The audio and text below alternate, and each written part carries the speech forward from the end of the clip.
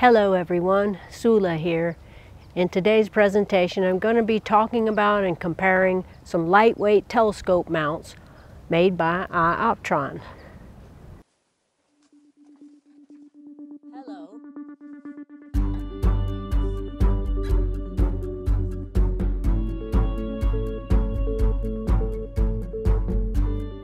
In January 2022, I bought an Ioptron GEM28 mount. I was lured by the tantalizing Ioptron ads proclaiming this telescope mount to have an incredible 2.8 mount weight to payload ratio. I made a couple of videos about the mount, and now that I've had it for nearly a year, I'd like to give my final impressions about this mount and also a couple of other Ioptron mounts. And so if you're considering buying a telescope mount, you might consider these. First of all, I had a lot of problems with this mount, and I had to return it to Ioptron 3 times. The worm gear stopped working and they had to be replaced. And when it came back, the top of the mount would slam into the knobs when it slewed, and I had to return it again to adjust it. Then finally, after several months of returns, the mount is fully functional, but because of the issues I had previously with the mount, it left me with an unfavorable opinion. But now that I have had the mount and it's working, I've been able to use it pretty extensively, and I know that the problems were due to the defective worm gear, and now I feel better about this mount.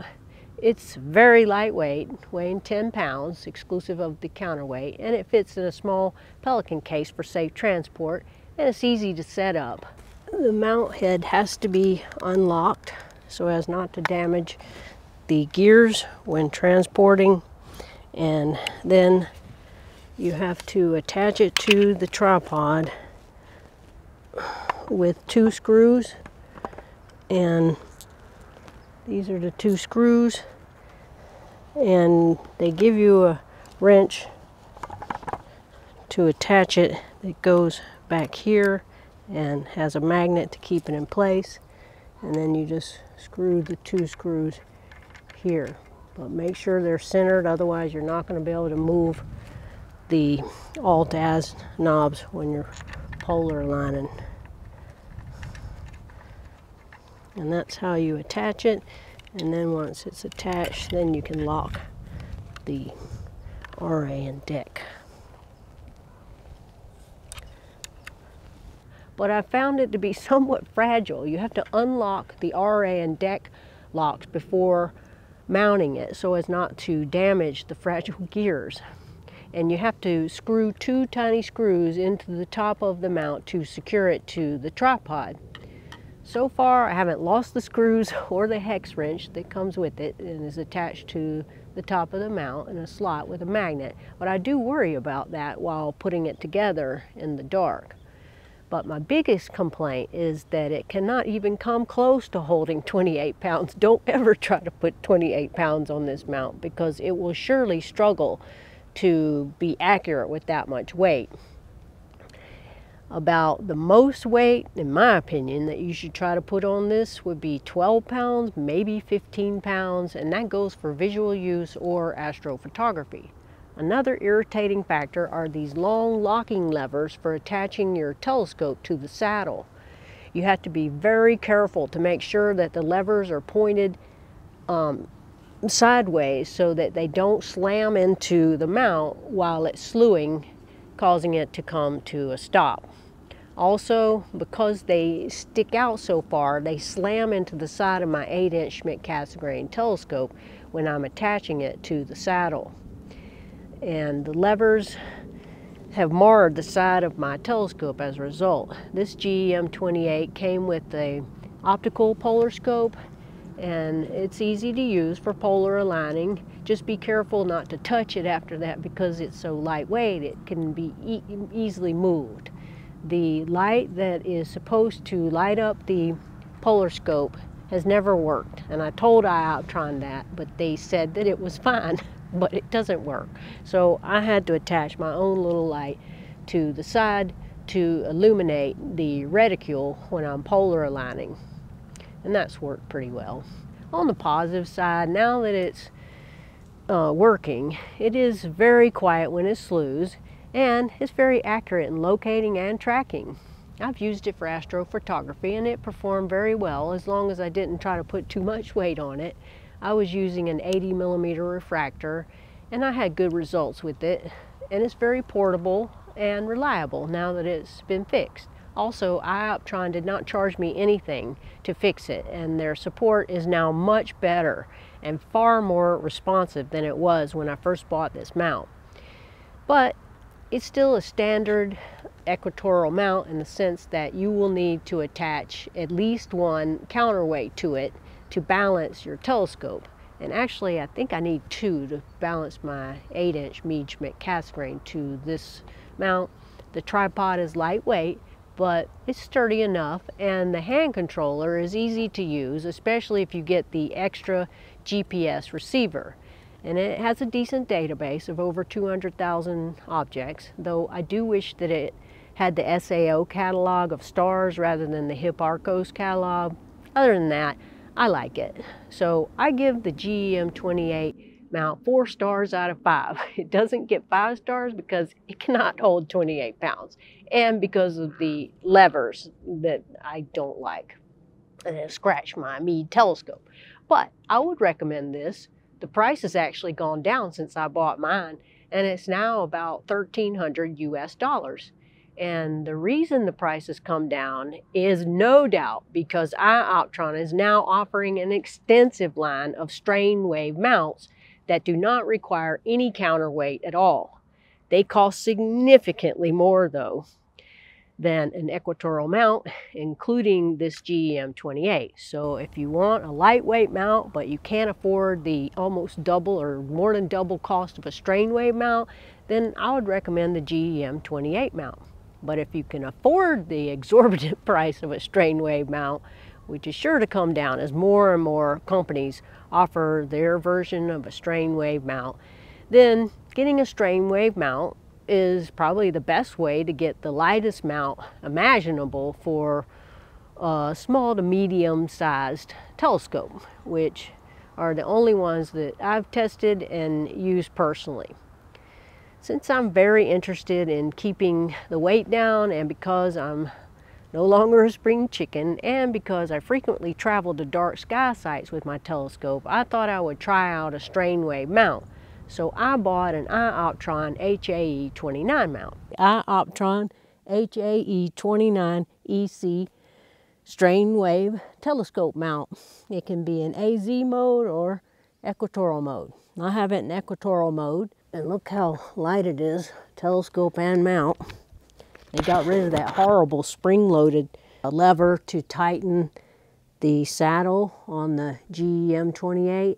I don't know how many times that damn thing has gotten hung up on the telescope mount when it turns. So they got rid of it and they have these 2 knobs there, so that's an improvement.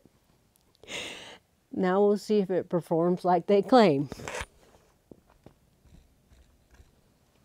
Oh, pretty.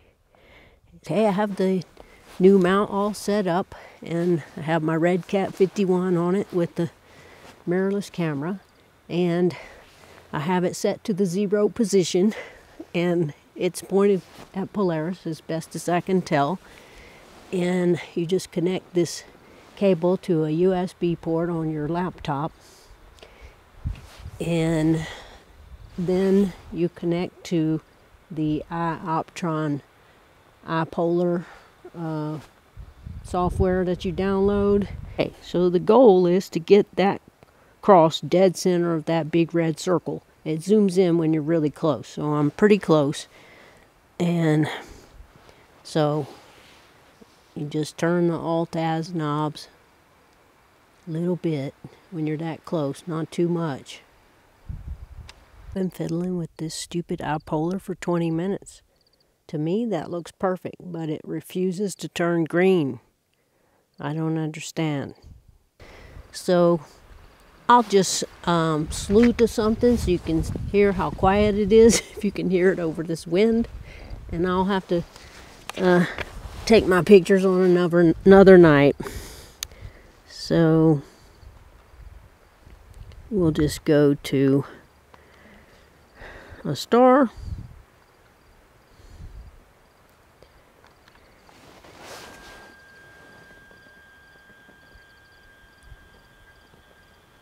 pretty quiet.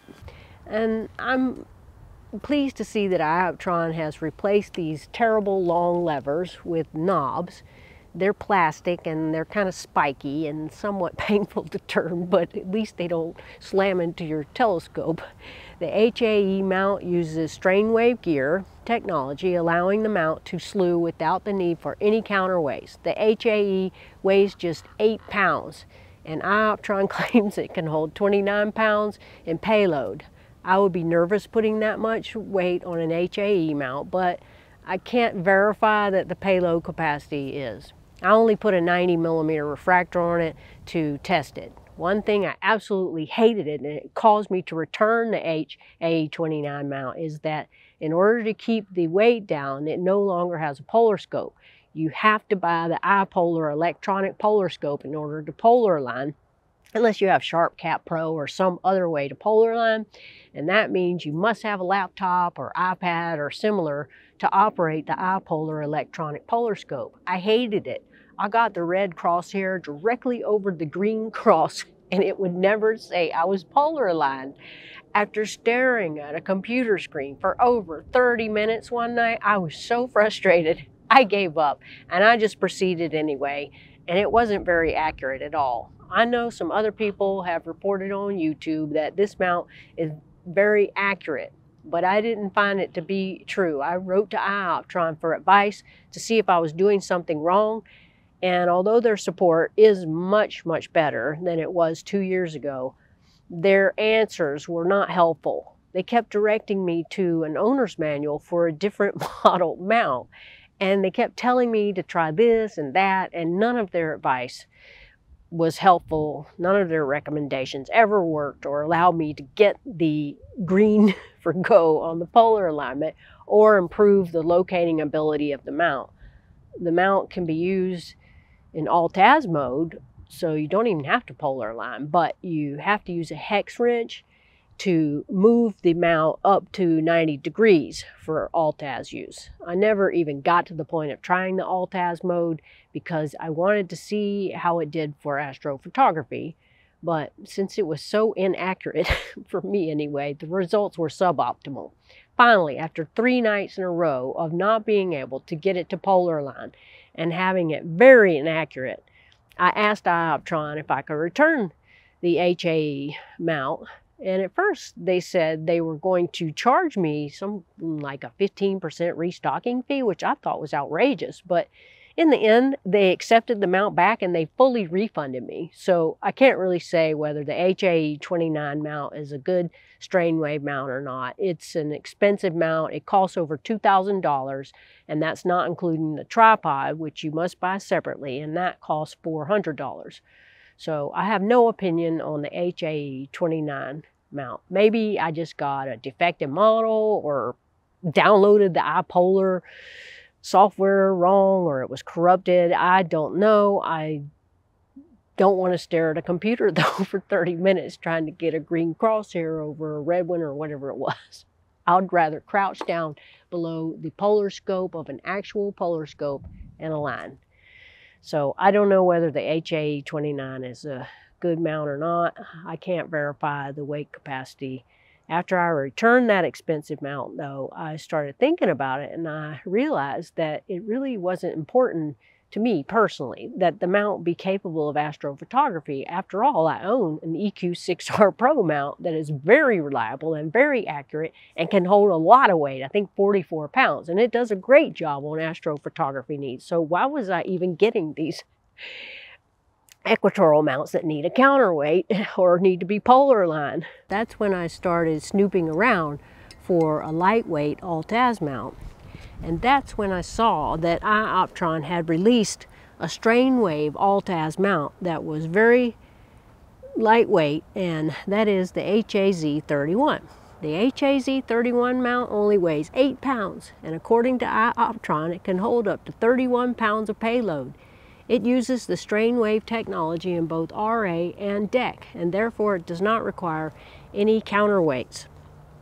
The mount costs around $2,000 US, and you have to buy the tripod separately, and it costs $328.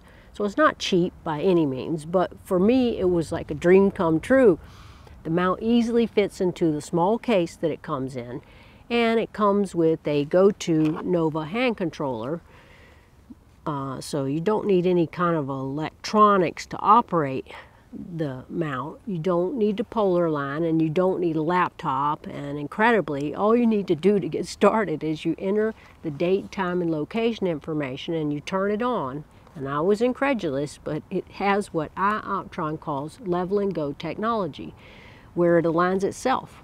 Yes, I was very skeptical, but after entering my data and turning it on, it went to the first target on its own with no star alignment. It was off a little bit, but it was close, and I used the sync function to get it to adjust the model of the sky it was building. I was scared at first to put my 8-inch bead on it. I was terrified it was going to topple over and send my telescope to the ground, but it held the telescope just fine. I had bought this extra mini pier for it that they recommended for heavier telescopes, but I don't like it. You have to attach it with 3 screws that are loose, and then you have to level it by turning the screws with a hex wrench. And I found attaching a mini pier to be an unnecessary added chore. The mini pier, and it didn't really make it that much higher.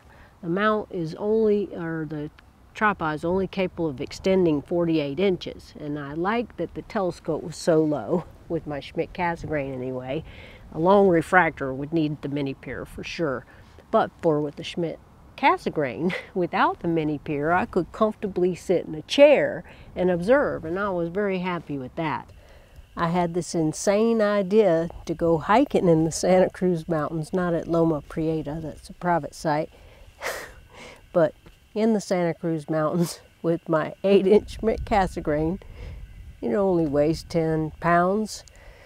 This lightweight tripod and all-TAS mount that weighs 8 or 9 pounds, a backpack with some accessories, and a chair, and a battery. Adding it all up, it probably weighed 25 pounds, and after a half a mile, it was very heavy. But what a beautiful evening. I don't think I'll be doing it again because I took an SQM and it was just barely 20. Which is not very good, but what a nice evening, and it was a lot of fun. The mount has a lot of nice features. You can move the saddle to the top of the mount for heavier telescopes, and you can also attach binoculars to it or a telescope. And the saddle can be altered to accept Losmandy dovetails or Vixen style dovetails. And they got rid of those awful long levers that were slamming into my telescope, and they used the knobs instead for tightening the saddle. The mount comes with the go-to Nova hand controller, which I was already familiar with because it's just like the one that operates my GEM28 mount. But you can control the HAZ31 with the computer as well. I haven't tried that yet. I don't want to look at a computer screen when I'm observing, but using a computer might allow you to locate more accurately. I'm not sure. I can't comment on that. I'm not personally sure why you would want to use a computer with an all-TAS mount. For me, I'm happy to have an accurate mount that only weighs 8 pounds and doesn't require counterweights. Also, the mount came with a power cable, and I think electronic mounts should come with a power cable. So I give the HAZ31 mount 4 stars out of 5. I'm not giving it 5 because it's very expensive. But it is accurate as far as I can tell. It's lightweight, and it has a bubble level at the top to help you level it, which is very important for an all-TAS mount, and I like it. To assemble the HAZ31 is very simple. You just run the central bolt through the center of the mount head. There are no extra screws to potentially lose. And once you've screwed that in there, it's all assembled except for attaching your telescope. And the tripod is very lightweight. So that's it. So in conclusion, the GEM-28 is also lightweight and accurate in locating and tracking, and I like it except for scratching my telescope. And the price has come down, and that mount is a bargain mount in my opinion for telescopes weighing about 12 to 15 pounds. But if you can afford it, and if weight is a factor for you like it is for me, then you should consider a strain wave mount. I can't say whether the HAE-29 is a good mount. I was unhappy with mine and I returned it, but I've seen other reviews that had great things to say about that mount. But if you want another great option in an alt-az mount that's strain wave, I highly recommend the HAZ-31 mount. I don't know how it would do for astrophotography. I didn't buy it for that purpose and I haven't used it for that. For planets, it would be fine, I'm sure. But for visual use, I highly recommend it. They also have a beefier version of this, the HAZ-46, which Ioptron claims can hold 46 pounds of payload, but take all of these payload claims with a grain of salt. And really, just whatever crazy number the manufacturer asserts, just cut it in half to be realistic. I recommend the Ioptron GEM-28 mount for lightweight telescopes, and if you can afford double the price and want a great alt-az mount, then I highly recommend the Ioptron HAZ-31 mount as well. And that's all I have to say about the Ioptron GEM-28, the HAE-29, and the HAZ-31. I'll see y'all soon. Until then, get outside and enjoy the night sky. Dark skies forever. Sula signing off.